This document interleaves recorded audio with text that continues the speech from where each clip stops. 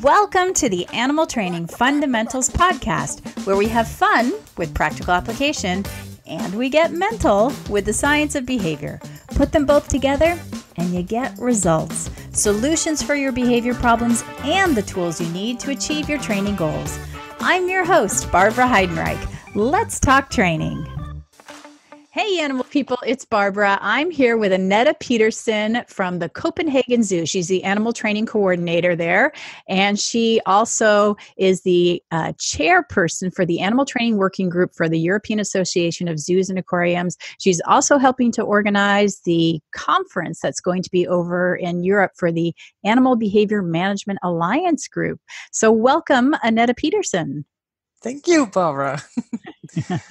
Now, we're going to talk about something today that I think is really important for everyone to listen to. This is what I like to call the unthinkable. When the unthinkable happens, what happens when a guest does something that you just didn't expect, and it leads to a situation where a guest is in danger and potentially an animal is in danger.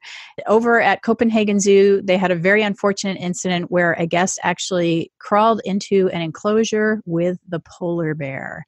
Mm-hmm. And I'm going to let Annette take over because she knows more about what happened, because you were actually there, weren't you, Annette? Yes, I was. That's one of my most creepy moments in my 30 years at the zoo. I still remember it because it was at lunchtime. Everybody was in the cantina having lunch. People were talking, and there was keepers, managers, service personnel, administration people. All people come at the same time for lunch. And suddenly we got a call on the radio from one of our security guys. We've been doing a lot of drills, people in exhibits and. What does it mean to do a drill? Because a lot of people don't know that zoos actually prepare for an incident like this. Yes, and we do a lot. I mean, we really prepare. We educate people to use guns, which sounds crazy, but it's pump guns. We go to a shooting area, and we have different kind of bullets that we teach people to use, like plastic bullets, rubber bullets. It's actually from the US, and there are law enforcement bullets, which the police in the US use on demonstrations and other thing when they want to spread people and get people away from areas. So they're used on people, so it's not like killing bullets. And then we can upgrade to bigger and more deadly bullets. People may not be aware of is every single person in the zoo understands their role and their job when a situation like that happens, right? Yes. So we have groups of shooters. We have groups that knows to get people away. There are groups that goes around in the zoo and make sure people get inside houses or evacuate houses. So, if emergency call comes, everybody knows their job. You prepare for something year after year after year, knowing that this is not ever gonna happen. And then suddenly one day it happens. And that was the most creepy moment I remember. So you're in the cantina and you get the call, right? We got the call, and this security guy, he said, "Listen, this is not a drill. We have a person in the polar bear exhibit."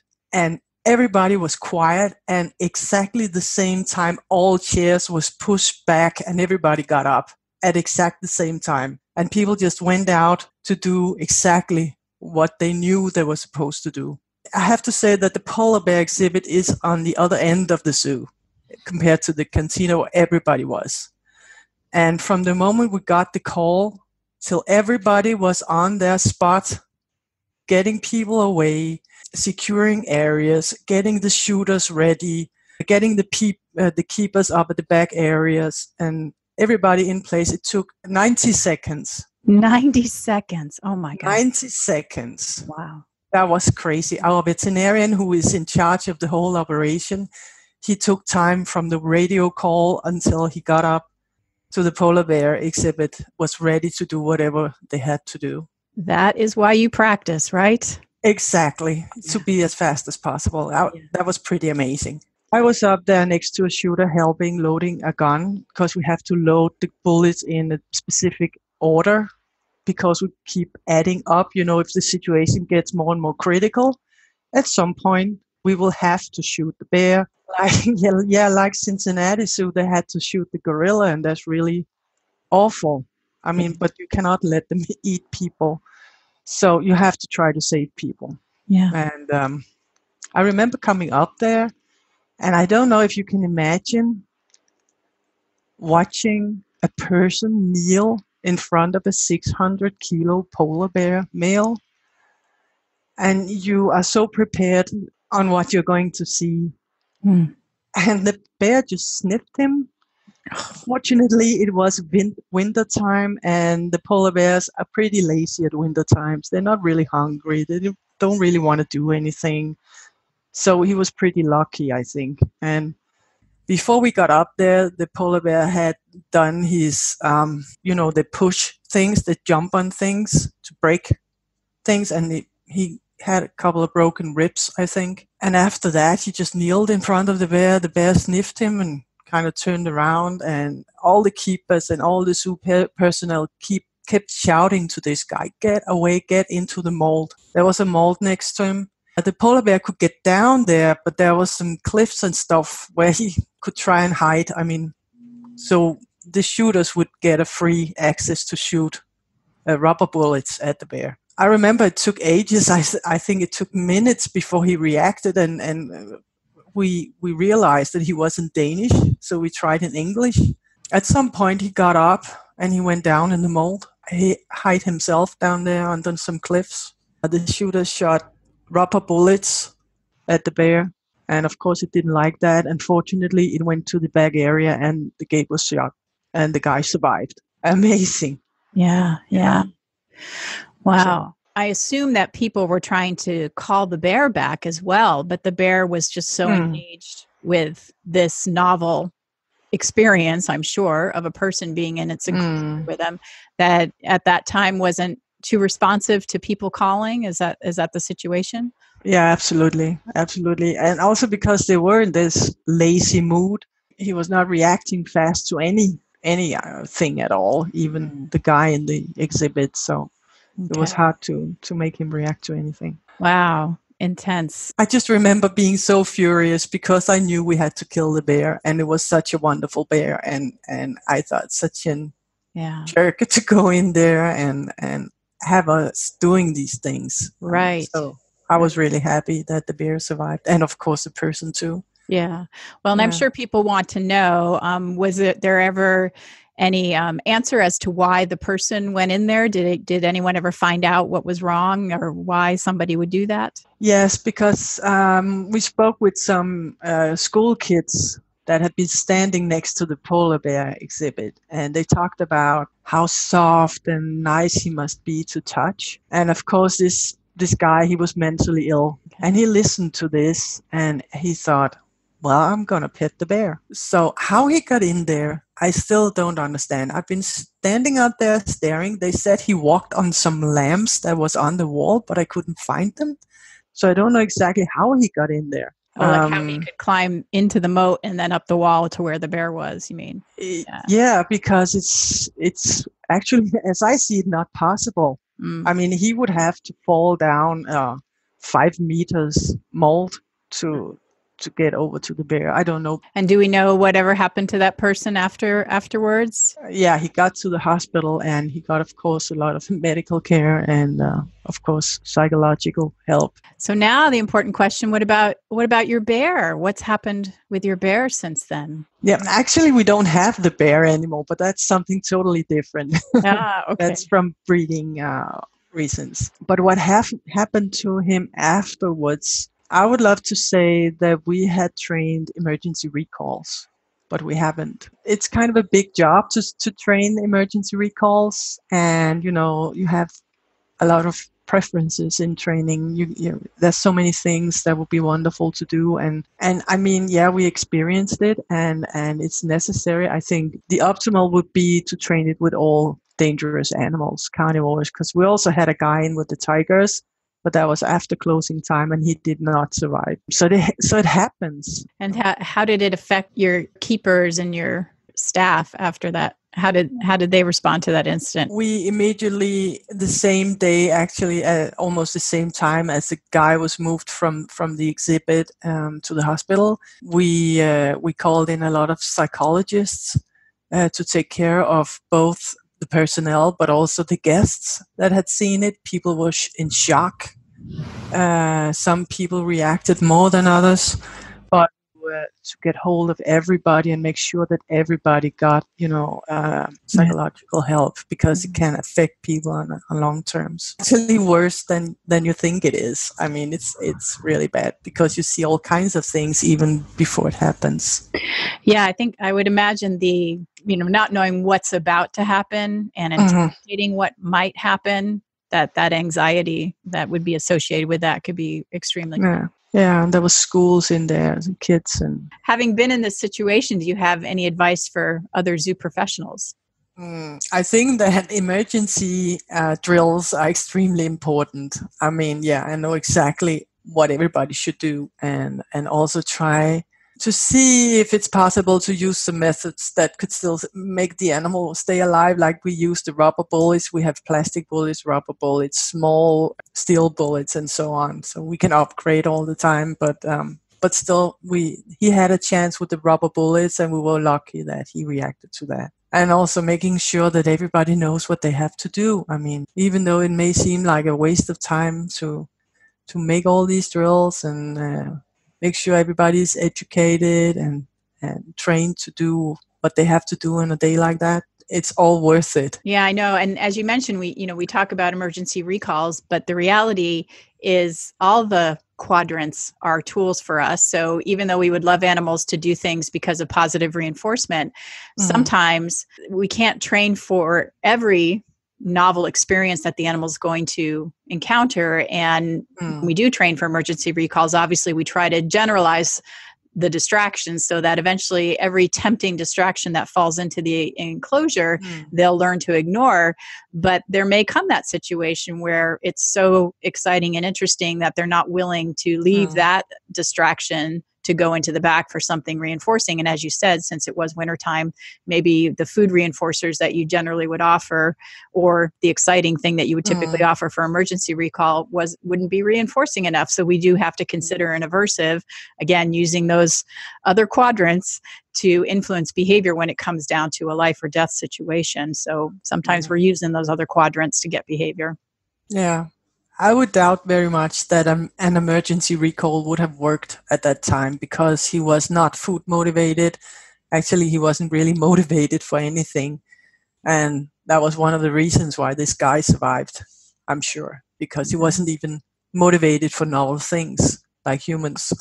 Yeah. So, and that was lucky. Yeah. But I think that talking about emergency recalls, I see a lot of recalls that are claimed to be emergency recalls, but real emergency recalls is a lot of work, because, as you say, you have to use tons of new, interesting distractions, and you have to train for the animals to leave it, to go inside. And I think one of the hardest things are living things that moves and smells good, and mostly carnivores that you want to do this with. And I mean, just try to throw in something that smells like humans and move a little. That would be hard stuff. I don't know if it actually ever succeeded. I don't know. I've seen a lot of attempts, and I think it's really good to keep trying. And I know we will at some point, because we talked a lot about it. It's a lot of work. It is a lot of work. I agree. And definitely, I mean, it's certainly worth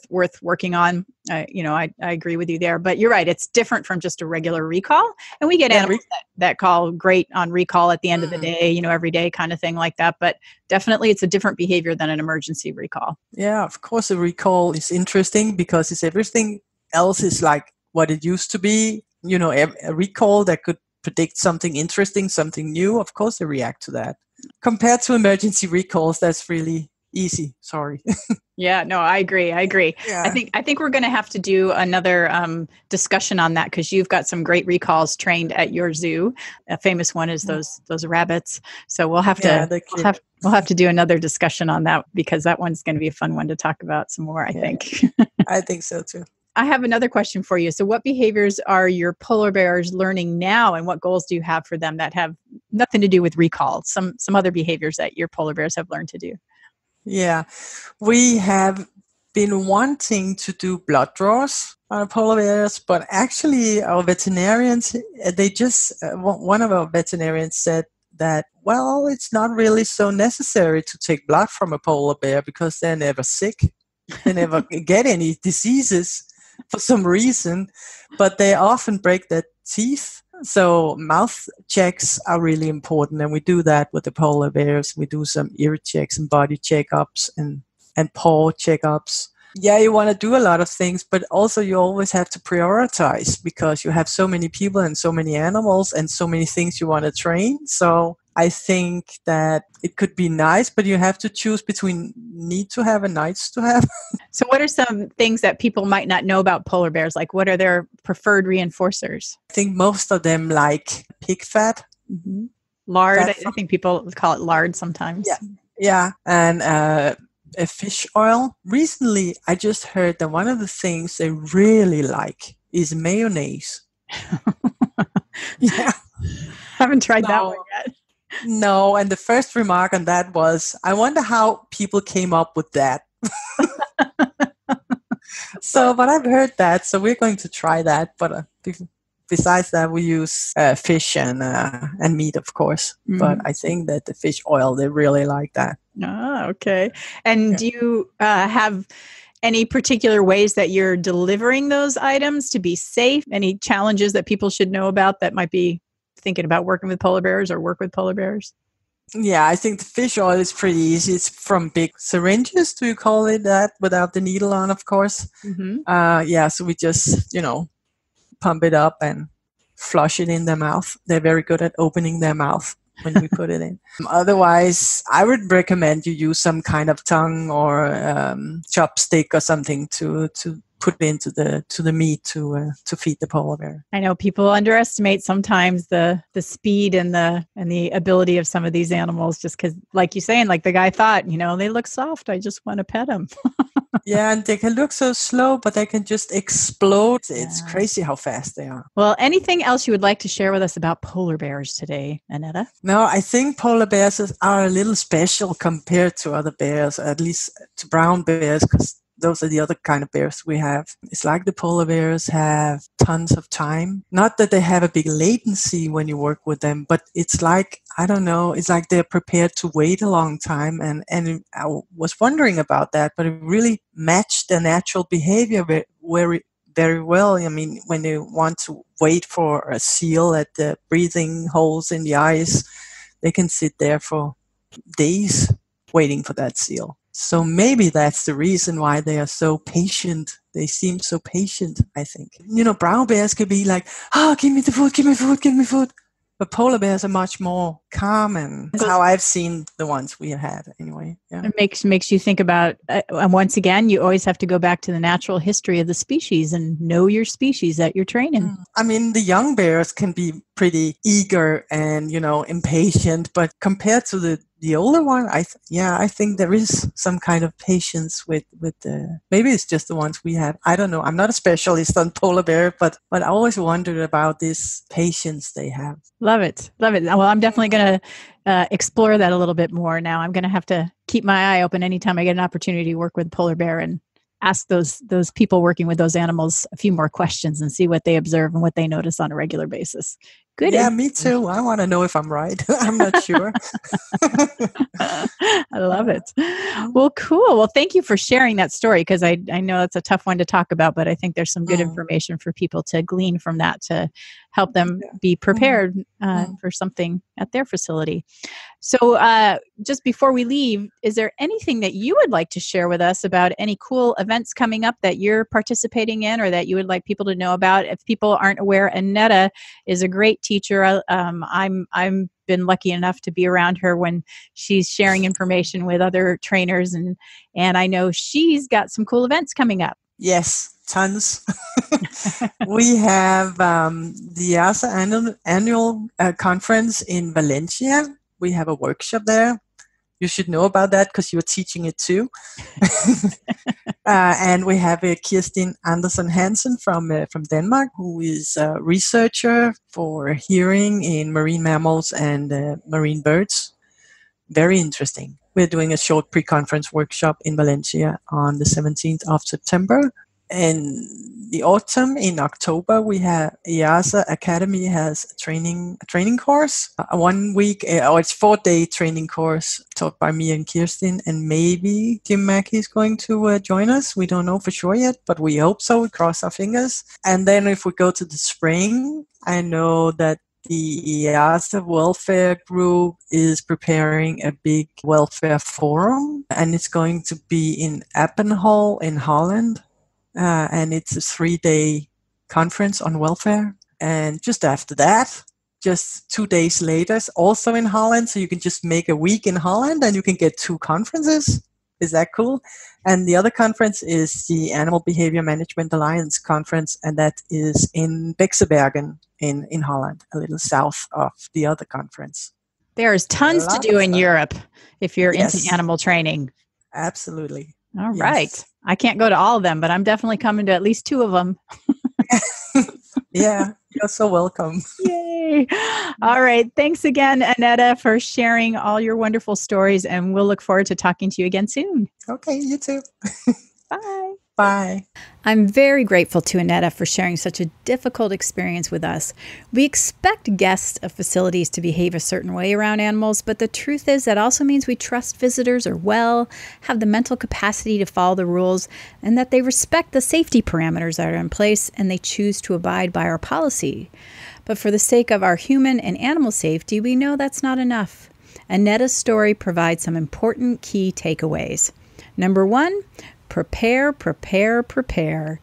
Even though you hope that day will never come, you need to have a plan. Make sure everyone knows their job. So if the situation arises, everybody just runs on autopilot. 90 seconds response time, that was just amazing.